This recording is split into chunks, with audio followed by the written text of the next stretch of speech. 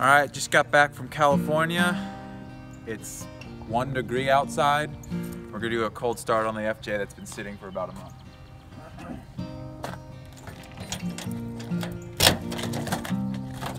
Door open.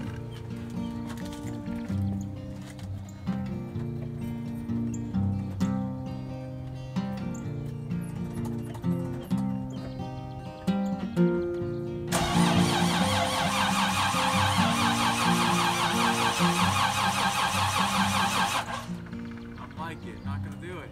Come on, Laura. Look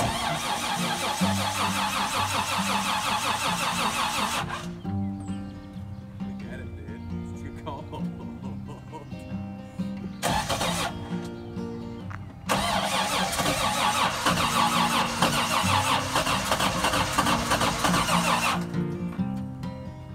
Holy smokes.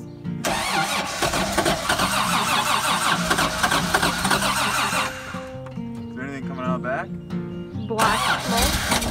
What? Black, gray.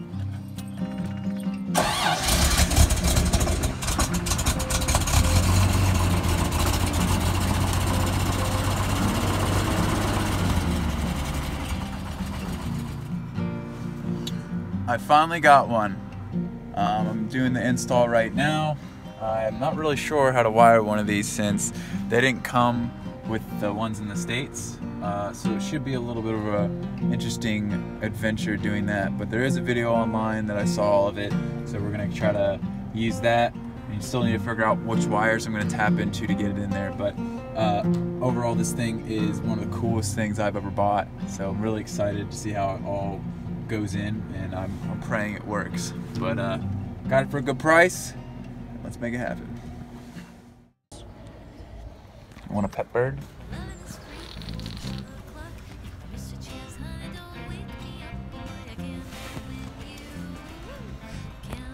This little bird ran into my glass on my truck and just about committed suicide.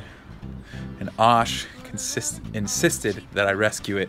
So we rescued it to this piece of wood and we're waiting for him to... Of course, you can just leave it. He's cold. You gonna take care of him? Yes. Okay. My new pet. Pet bird. He's cold.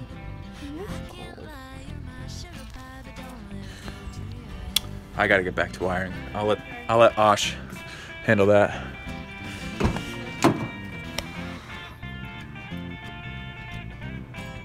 Pretty excited here. Just got this thing all wired up.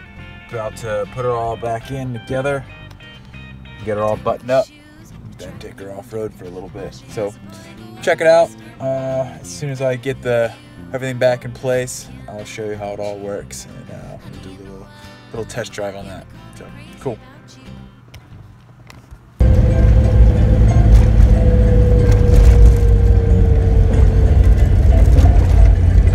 Literally going up a mountain right now in the FJ at a dirt farm.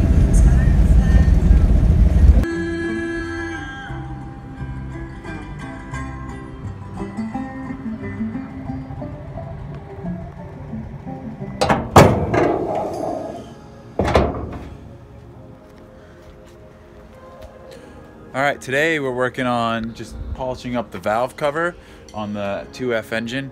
It's something that I've been putting off forever and ever. It's not super necessary, but at this point of the game, I just wanted to make the whole engine bay look a little better. So I'm going to slowly be working through that stuff and just making it a little cleaner. So I'll take you through the process of that.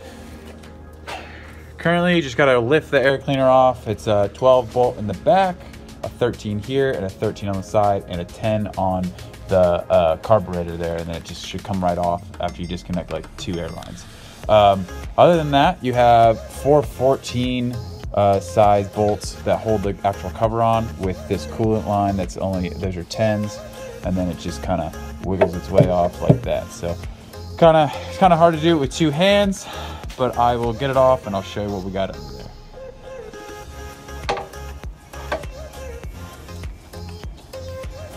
There's that guy right there, super dirty. Let's see if we can clean it up a little bit today. While we're under there, take a look at my valve train. It's pretty good. I did go ahead and adjust the valves the other day with my buddy Mike. We did both of our trucks, so everything is in spec. Definitely made it run a little quieter, and I don't know if we got any more horsepower, but definitely makes it run a little smoother. So we didn't get around to filming it, and I didn't get around to obviously polishing the valve cover. So we'll go ahead and get that on the road now. All right, first we're gonna use some oven clean on this guy, heavy duty. We're gonna spray her down and see if what that will do for us real quick.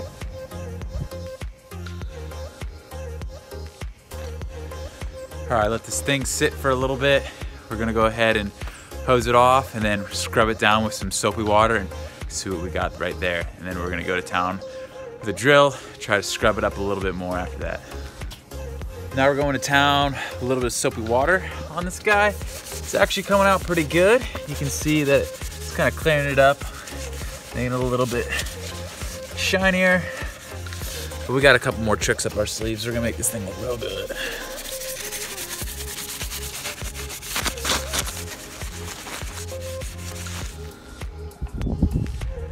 All right, so that's after some soap and some oven cleaner.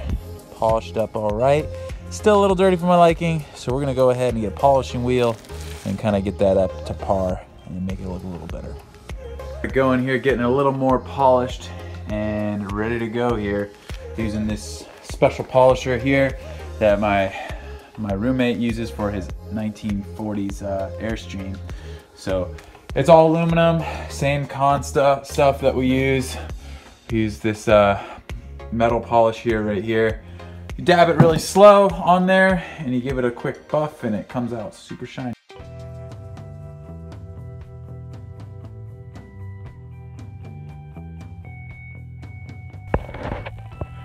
And there we have it.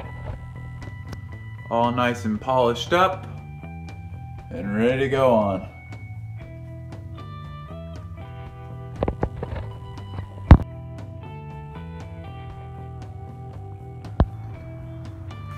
All right, well, here's the finished product of the 2F Toyota valve cover after polishing. It took about 2 hours of polishing, and I mean, I think it turned out well, and it really sets the engine bay off. So I'm gonna button a couple things up, screw everything back together, and then we'll get a final shot.